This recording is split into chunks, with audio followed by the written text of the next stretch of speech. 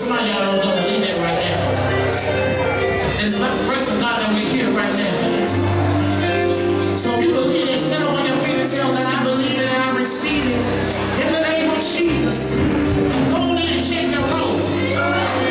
Shake the roll. See, everybody can't handle what God has sown for you, what you put in. Everybody can't handle your blessing, amen? So you gotta check who's beside you so you won't miss your blessing.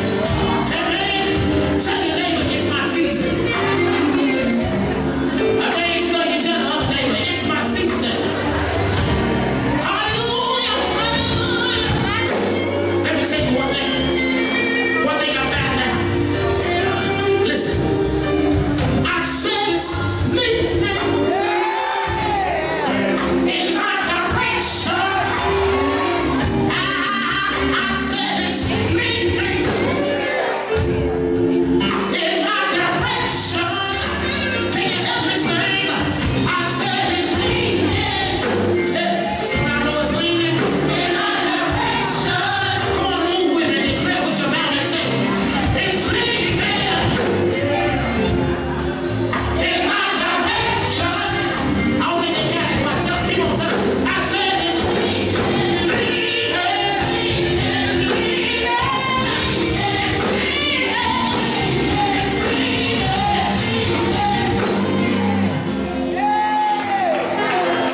See, somebody came expecting something this morning. They came expecting after everything that we go through and the attacks that we receive during the week. We got to know that we got to have the faith and hope and knowing that whatever I have sown, I'm going to pick it up and I'm going to harvest.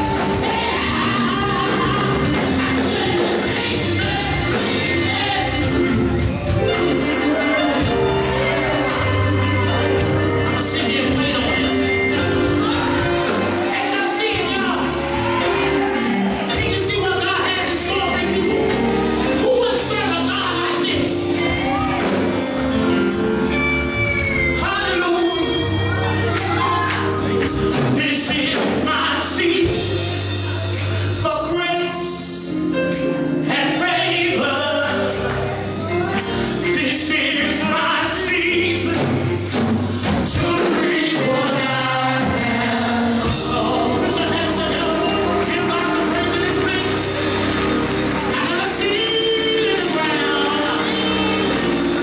I got a seed in the ground. Hallelujah. Let's praise him like he's walking through those doors. Hallelujah.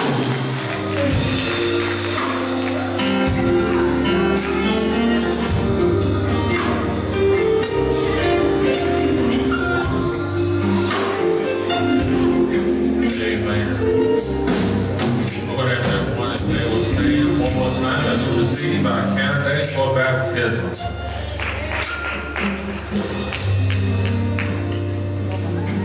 Amen.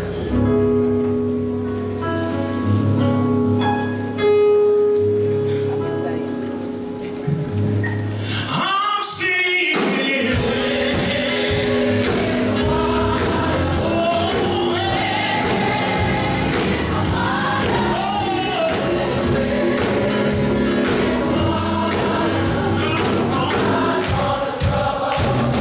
I'm seeing it.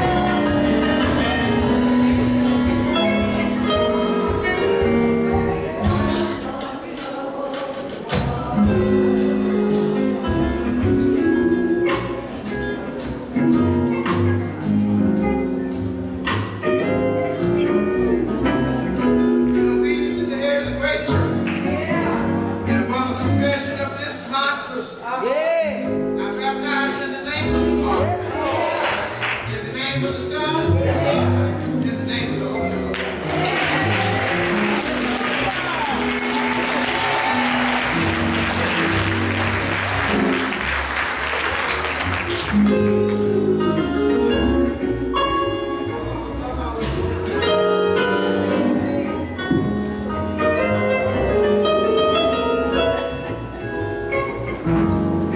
You know that church say amen. Amen. Come on, give God a hand of praise for our candidate.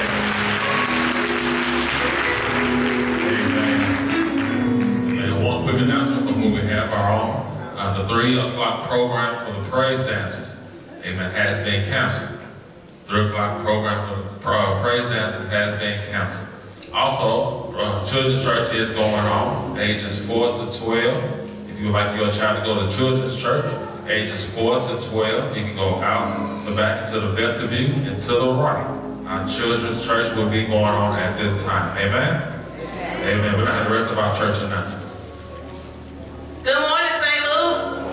Good morning, St. Luke.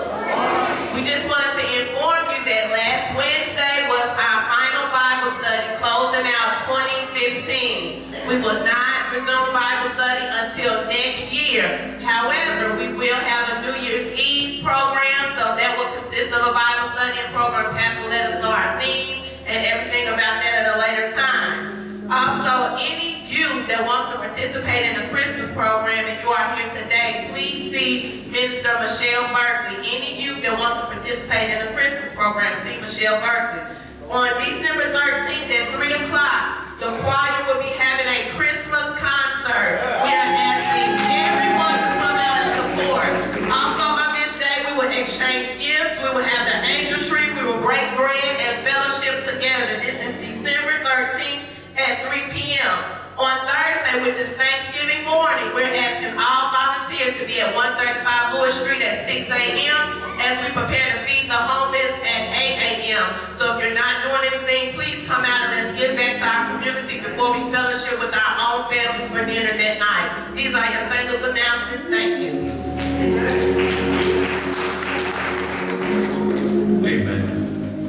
If you are a first-time visitor here at St. Luke, if you could just stand. This is your first time here at St. Luke. Amen.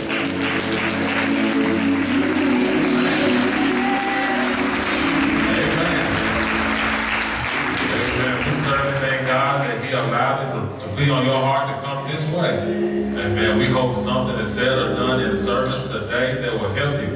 Amen. That you can apply it to your spiritual life. Amen. So the devil can't always just beat you up. Amen. You have something on your inside that you can apply to your life. Thank you. Let's say amen again for our visitors at this time.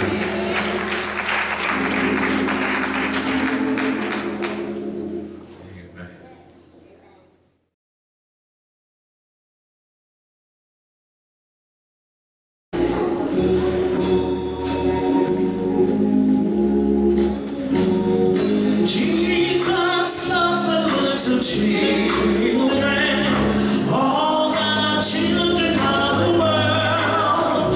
Red and yellow, black and white, they are precious in His sight. Jesus loves the little children of the world. Jesus loves the little children, all the children, all the children of the world. Red and yellow, black and white, they are precious in His sight. Jesus loves the little children of the world. God bless you today. Today we pause as these parents have made in their heart to dedicate Caden Edmondson back to God. We realize and recognize that all life comes from God. What this mother has said she will do is give this baby back to God. Lord, whatever you want to do, this is your child. African proverb declares that it takes a village to raise one child. We are the village of influence on this child's life. And so I charge you, the church, that you will emulate behavior that points this child to Christ. If you accept that challenge, church, will you say we do? I challenge this mother and this family that you will be the Christ that this baby sees. I challenge you that this baby will never experience lack. I challenge God, parent, that you will make sure that you fill in the gap. If you accept that challenge, say, we do. Amen.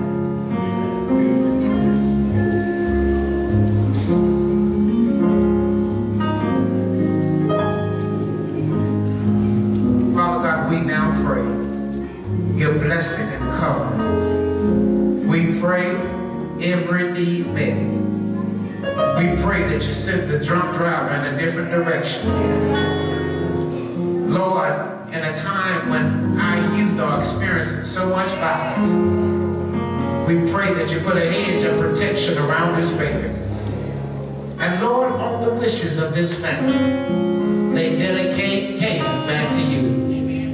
And God, it is their desire that you anoint this child for your service. We submit this baby in this dedication for your glorification. In Jesus' name we pray. All who believe said amen. Amen. This certificate of dedication is to certify that Pt.2, born on July 18th of 2015, presented to God and dedicated by Pastor D.Stevenson at the St.Luke Church in the year of our Lord 2015. St.Luke Church, I present to you Pt.2.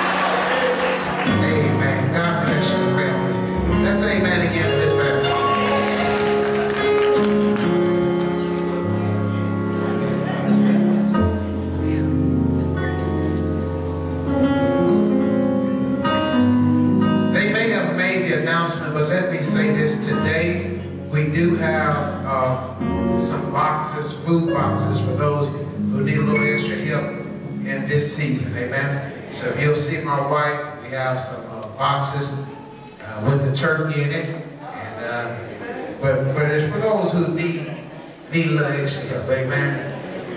If you got 400 on your EBT card, don't even go back there.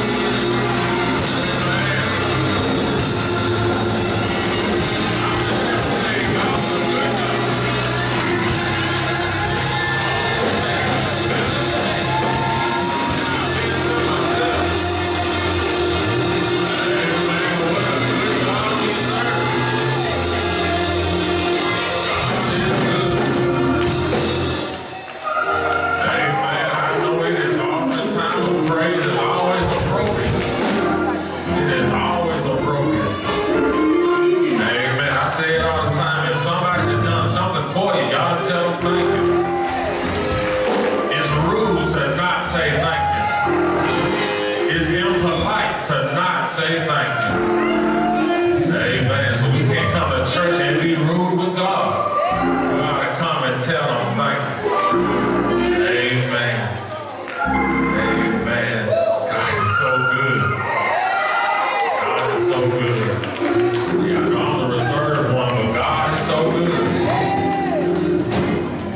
Amen. Sometimes I just look back over my life at some situations where I should have been dead, where I should have been locked up.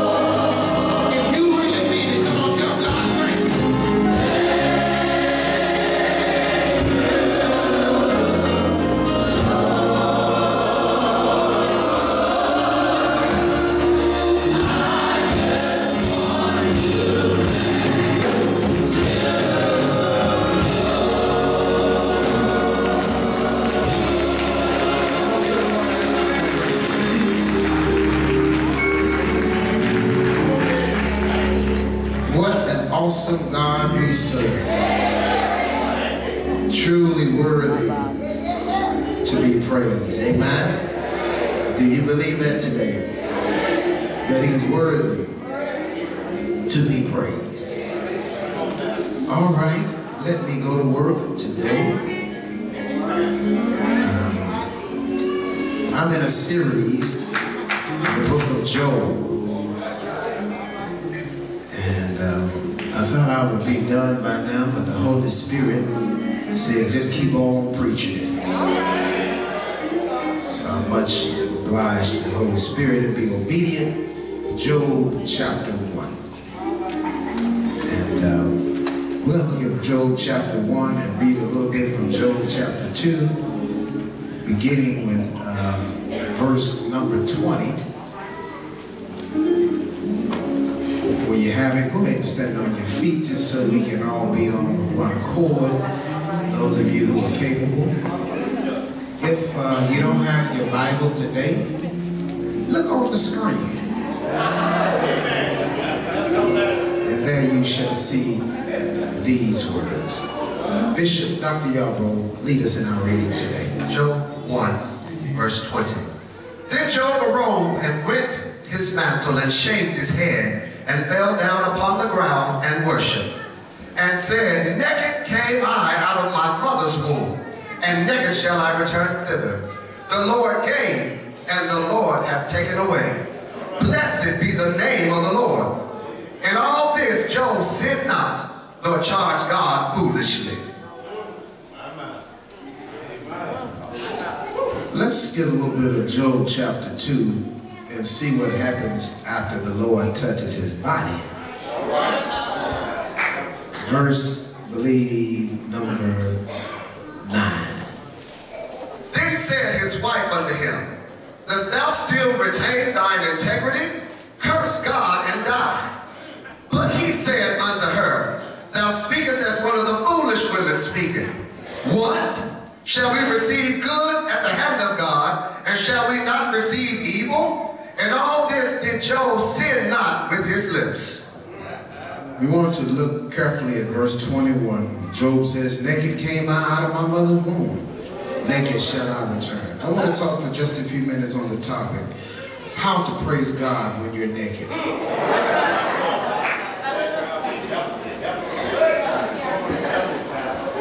Talk to him, pal. Why, sit down. My brothers and sisters, when the Bible uses the term naked, it's talking about that which is normally covered up that has been uncovered. It's speaking of those things that you desire to be hidden that become exposed. It's talking about a state and a place of being where you cannot defend yourself. It's your place of vulnerability. Nakedness means you don't have your degrees, don't have your last name, your money, your education, your family connection. Nakedness means it's just you and God. It's the place where the things that you don't want folk to know about you Come on now. are seen very vividly. Come on. I got it. We get up in the morning, Yeah. we put on clothes that accent us. Come on. Have I got a witness in here? Come on now. There are some things you know you can't wear. Yeah. Yeah. And there are other things you know make you look good. Or at least better. Have I got a witness in here? Come on now. And so, we would like to present our very best self. When you get up in the morning, you want to present your very best self. As I'm here today, Yep. I would have liked to give you a much better looking preacher, but I gave you the very best that I had. I do lighten up in the winter, but y'all got to.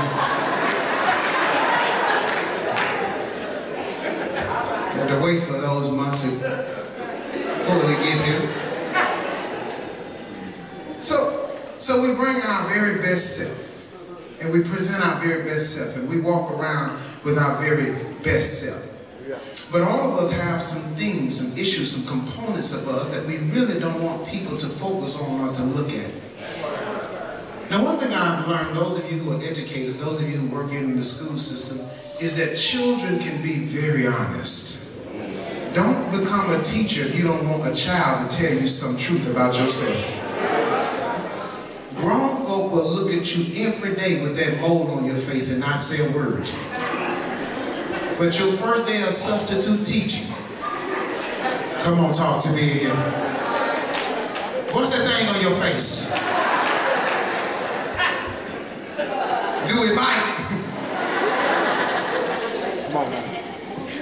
And that's the innocence of children, that they just call it like this. Sometimes it can almost feel cruel, but we are conditioned as adults, as we get older, to try to not point out folks' failures or their frailties. We try to stay away from those things that may hurt their feelings.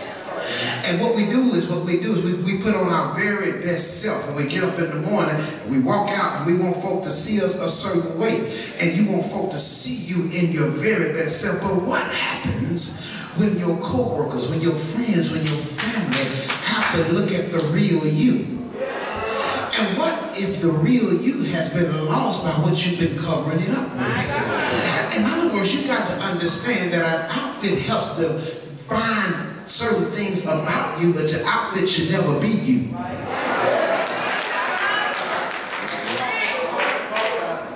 Don't lose yourself in the outfit.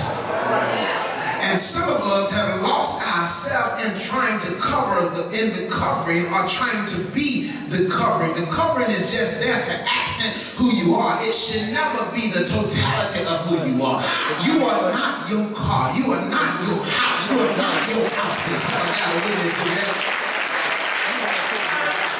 And you got to be careful with folk who have lost themselves in their covering, because everything begins with their covering. They'll bring basic conversation and turn it back to their house. Have I got a witness in here? I mean, you sitting here talking about Christmas, and we thinking that we're going to go ahead and put a tree up. You're going to put a tree up? Yeah, because I need an 8-foot tree because I got big ceilings in my house.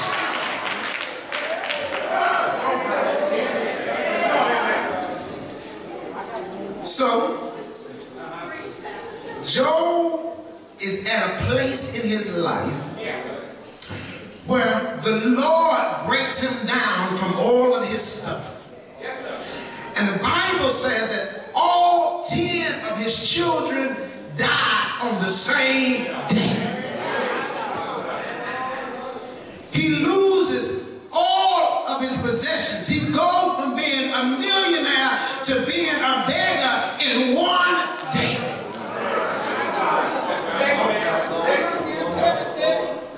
And he teaches us something in the response of the worst day of his life.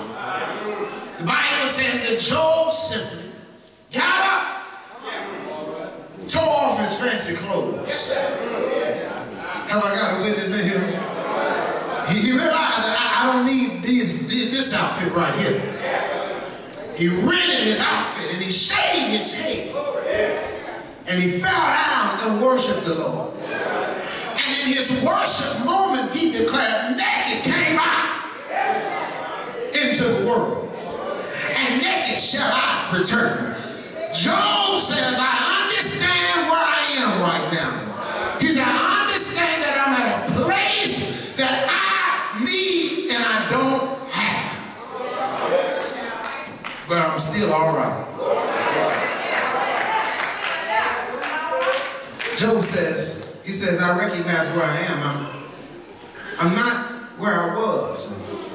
Come on. I realize that I don't have nothing now. Yeah. He says, I'm content with the fact Thank you. that I didn't have nothing once before. And when I die, I ain't gonna have nothing. I don't care what you got, you can't take it to the grave with you. Come on now. Have I got a witness in here? Come on. Come on. Come on. He said, when I got here, I ain't have nothing. When I leave, I can't take nothing with me. He said, so I need to be content the same as I was when I was born. What do you mean, Joe? When the baby is born, the baby is not embarrassed by what he got on. And y'all put the outfits on the baby didn't ask for no outfit. Have I got a witness in here? When a baby is born, a baby is not looking for no outfit, no joy. The baby could care less. You putting the joys on the baby make you feel better. Baby can't even walk. What do you need joys from?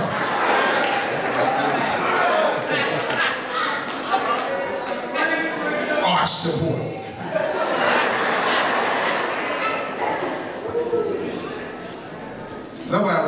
No baby wear them white shoes no more, do they?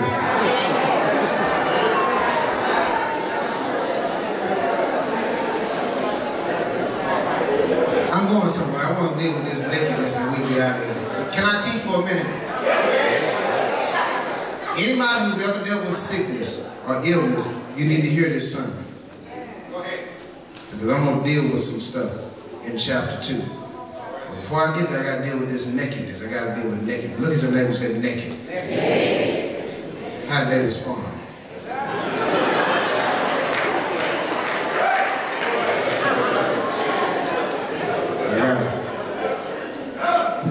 I got to deal with these spirits in here that ain't quite right. I'm saying naked and their mind is just all over the place. I'm talking about spiritual nakedness, not carnality. Y'all with me here? I'm talking about nakedness means exposure. Somebody say exposure. Let me show you what God said about nakedness. In Genesis chapter something. That's how you quote scripture. Chapter something verse the other thing.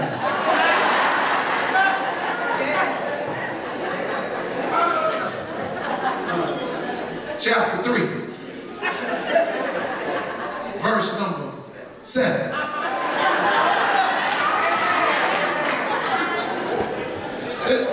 Listen to what happened. Let me show you this. At the beginning of time, God dealt with this nakedness. Read. And the eyes of both of them were open. And they knew that they were naked. Okay, Adam and Eve's eyes were open after they ate of the fruit. And the first thing they knew was what? What was the first thing that Adam and Eve knew? That they were naked. The first thing they saw is their own vulnerability. The first thing they saw after disobeying God was their own state and condition. The first thing they saw after their disobedience to God's will and their way was their fact that they were disconnected from God because they had been naked, but they just now noticed it. Now I gotta show you something, because the devil's whole idea is to show you your nakedness. And the reason why he wants to show you your nakedness is so that you will focus on you and not on God. The more you look at yourself, the more you become disappointed. Have I got a witness in here? Tell the truth. You're not what you used to be, that size 6 and 4 and all that stuff. Come on, talk back to me here. The 4s and 6s are at the back of your closet. Come on, be honest with me in here today. And the more you look at yourself, you have to be honest and say to yourself, God, I sure need you.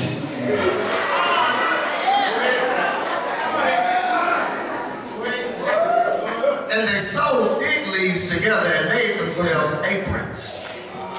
When they noticed that they were naked, they made themselves an outfit. Y'all think y'all sharp. But ain't none of y'all got a fig leaf 2-piece.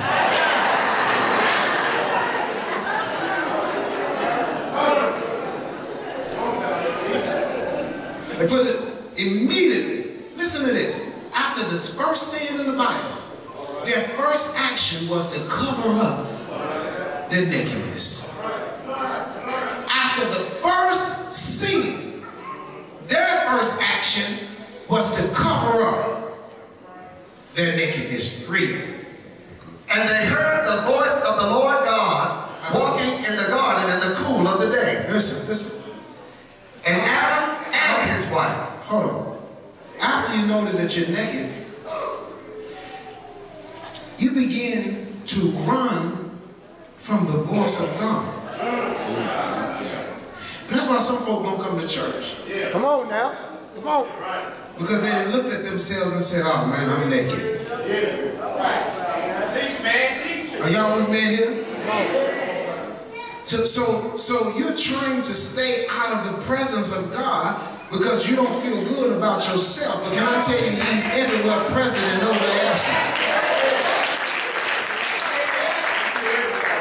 Keep reading. I want something on this. And Adam and his wife hid themselves from the presence of the Lord God. Listen, you got a lot of folk hiding. They're hiding because they are naked. But God already knew you were naked. Matter of fact, he knew you were naked before you knew you were naked. You just discovered you were naked, but he's been looking at you walking around the garden, eating everything else. Read. Among the trees of the garden. And the Lord God called unto Adam. This is what I want you to hear. Listen. He called Adam. And said unto him, Where art thou? Where are you? Now listen, this is a rhetorical question that the Lord is asking. He's not asking Adam, where are you, so that God can discover where he is.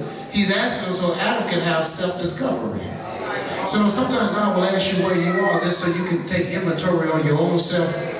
He's really saying, you need to tell me where you are, because I can see where you are. Keep reading.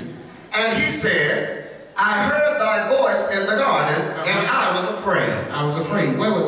I heard your voice, God. I've heard your voice so many times before, but this time when I heard your voice, I was afraid. Adam, why was you afraid? Adam answers the question. Because I was naked. Woo! Come on. Come on. Come on now. I was naked. Yeah. So I hid myself. So when we are naked, we hide ourselves. Yes, sir. When we have things that we're not proud of, when we have stuff that we don't want folk to know about, when we are disappointed in ourselves, we hide. So you going through a divorce, so you go and hide. You got fired, and you don't want folk asking you about what happened, so you go and hide. You done relapsed, and so now you're going into hiding. And so now, because you think that folk are going to be looking at you, and you don't want them to really analyze your mess and analyze the stuff that you're in, you go into hiding. But wait a minute. I like what happens here. This is important. Read the very next verse. This is important. This is the most important verse. And he said, This is God talking. Who told thee that thou was naked? Who told you?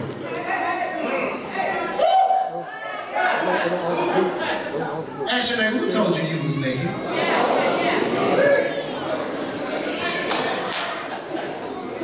Who told you? Because before today, your nakedness has never been an issue. So somebody had to tell you. Come on, man. Come on. Listen, I'm going somewhere. Y'all stay. Come on now. Come on now. Who told you? Yes, sir. Listen. Nakedness has a purpose. It is so that you will be in touch with your own reality. But what happens when the devil tries to shame you in your nakedness so that he can hold you captive from being what God wants you to be? It's getting hot in here. So take off.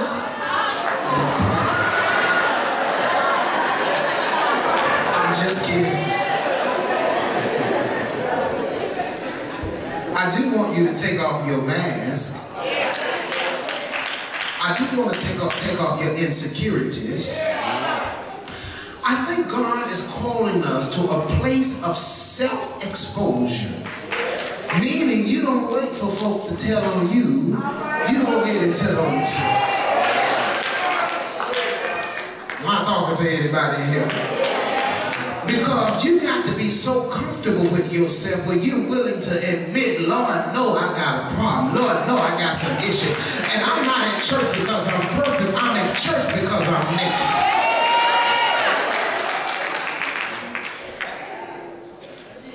I was talking to the ministers this morning, my ministry team. And I told them, I said, listen, I'm at a point in my life, I'm at a point in my ministry, I'm at a point where I understand that if you don't deal with some things, they will deal with you. Come on.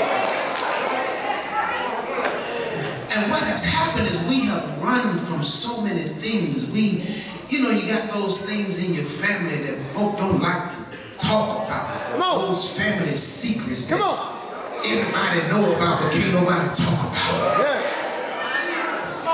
And what happens is it keeps us in bondage.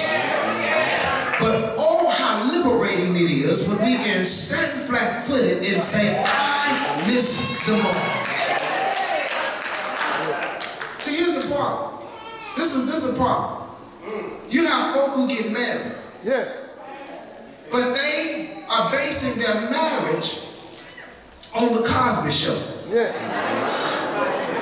And didn't know what Bill Cosby was doing.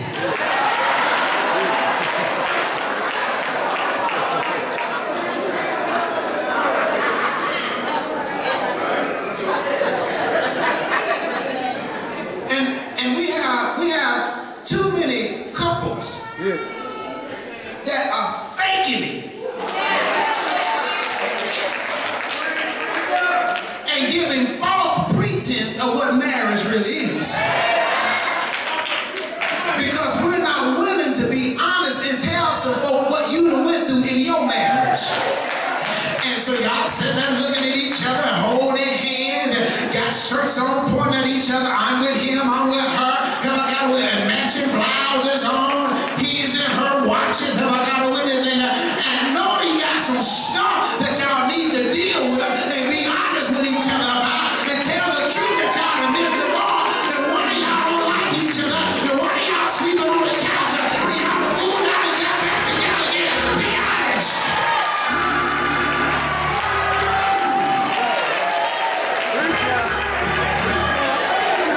Somebody say it's time to get naked. It's time to get naked.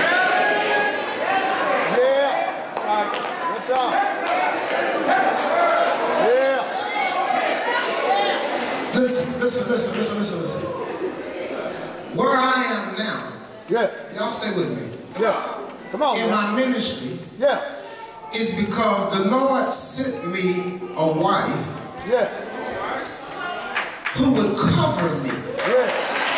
Come on.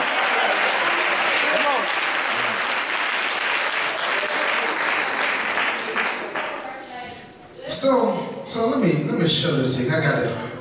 I'm gonna expose myself a little bit because I need to help somebody. Come on.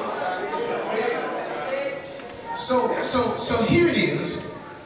I have a wife that's praying for me that I will be what God has called me to be. And she saw me in a spiritual place that I wasn't at. I say something, y'all listen. Sisters, it's awesome when you see the potential of a man before he even walks in it. And I would get mad at her. Just trying to run me, trying to tell me, well, I'm the man, I'm the head of the house. Follow me as I follow Christ. The Lord said that the man is the head. But what I didn't realize is that you can't be the head and be out of place.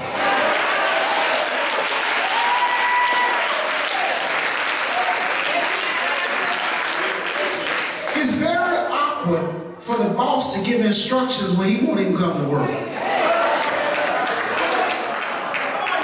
And that's what some of us, brothers, that's what some of us are doing. We're not even working trying to give instructions. Y'all still going somewhere? And so my wife would cover me and pray for me. And when I fell into a moment of foolishness, Come on. oh, don't act like I'm the only one. Matter of fact, ask your neighbor, have you ever fallen into a moment of foolishness? Go and ask him, have you ever, tell the truth, have you ever fallen into a moment of foolishness? I mean, one of them situations where you say, I want to do over.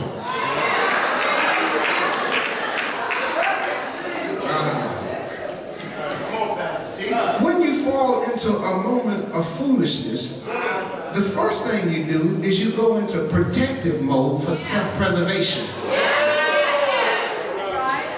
And what's crazy is you start putting on extra clothes so nobody see your nakedness.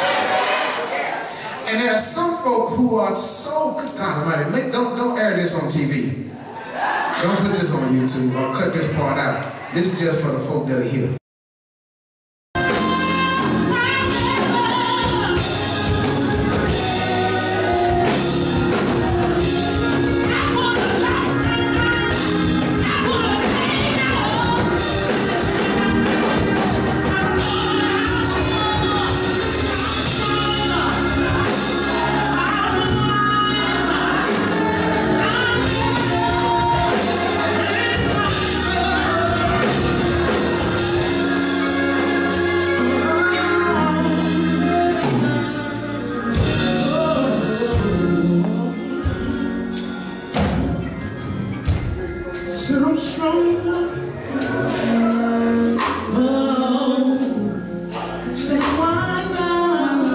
I hear the Lord saying on this altar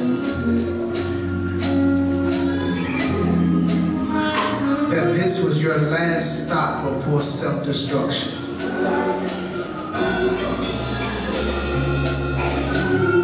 I believe He wants to turn it around. You can't do it. You can't do it. But God can help you be better. The Lord says, just like Job, don't think I've forgotten about you.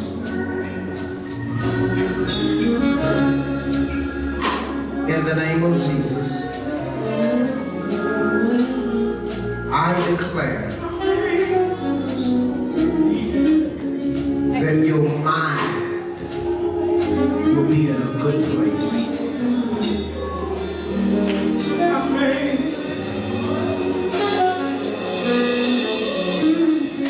I'm praying your mind will be in a good place.